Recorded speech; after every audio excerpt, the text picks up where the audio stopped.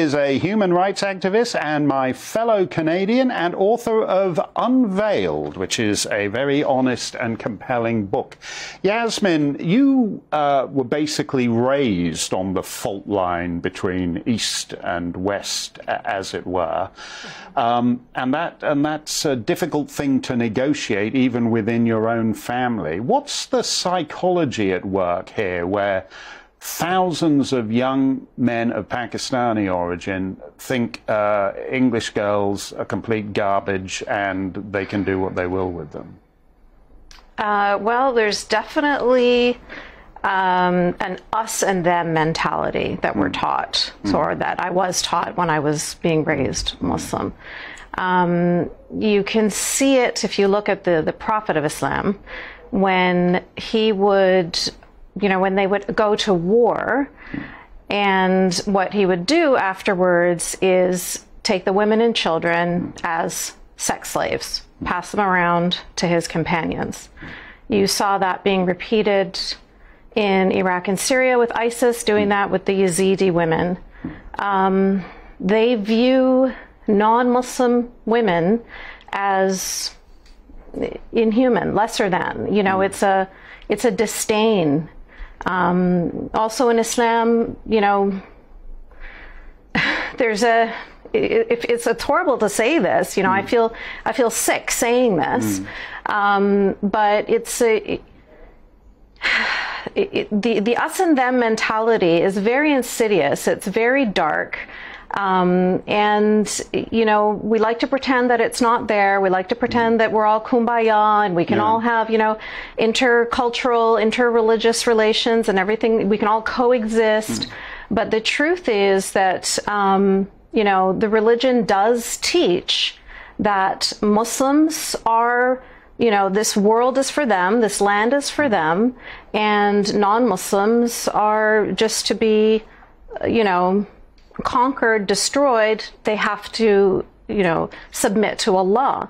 And so that just carries through with the relationship between men and women. But I mentioned earlier, just with Vicky's dog from the streets of Cairo, that your family, you have an Egyptian background.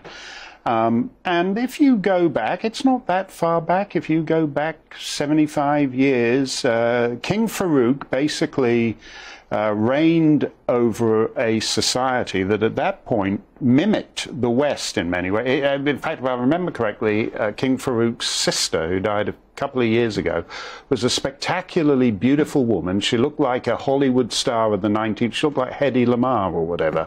And at that point, the Muslim regimes in Muslim countries were more compatible with the Western world than... Is it something to do with us, with our lack of cultural confidence? Well, what it is, there's an anti-Westernism, and the anti-Westernism is translated as a pro-Islamism.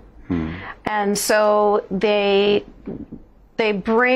go back to the fundamentals of Islam. The extremists do. They're bringing back, as I guess, similar to like the Old Testament kind of ways, and saying we should live the way the Prophet lived.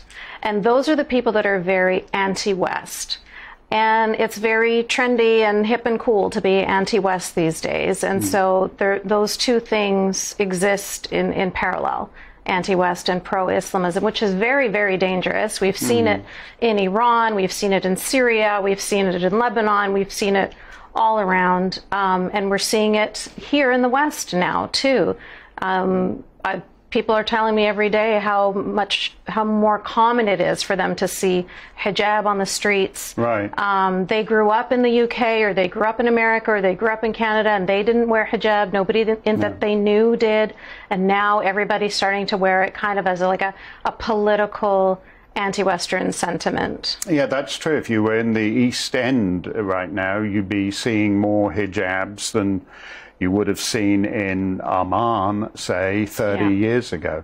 Are you astonished, though, at that diversity and multiculturalism have such a grip on us that even when these stories come out day after day about girls being gang raped, being taken as sex slaves, not in Waziristan, but in Rotherham and Oldham and Rochdale. Are you astonished at the heartlessness of a society that doesn't care about that? Oh, absolutely. I mean, girls and women are treated like this all over the world, right? Young girls are getting exploited all over the world, especially vulnerable young girls.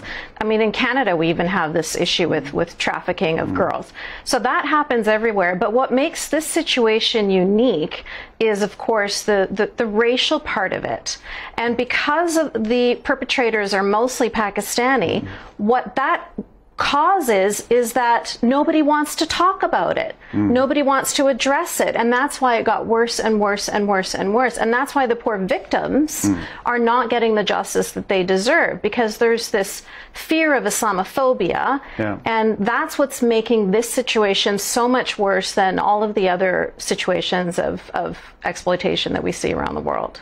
You can say that because of your background and because of your name, although you do pay a price for it, because there are many Muslims who hate you and would gladly see you dead. Do you think it's time that English and Scots and Canadian and whatever just stop tippy-toeing around on that and we're honest about this? We absolutely have to. We have to be able to speak.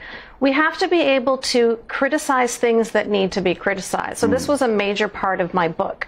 So how Western liberals empower radical Islam. They are essentially empowering the radicals when they don't want to talk about it, when they want to ignore it, when they want to sweep it under the rug. If they want to eradicate these kinds of things, what they need to do is support the reform Muslims, support the progressive Muslims, support those Muslims that are speaking out against these things.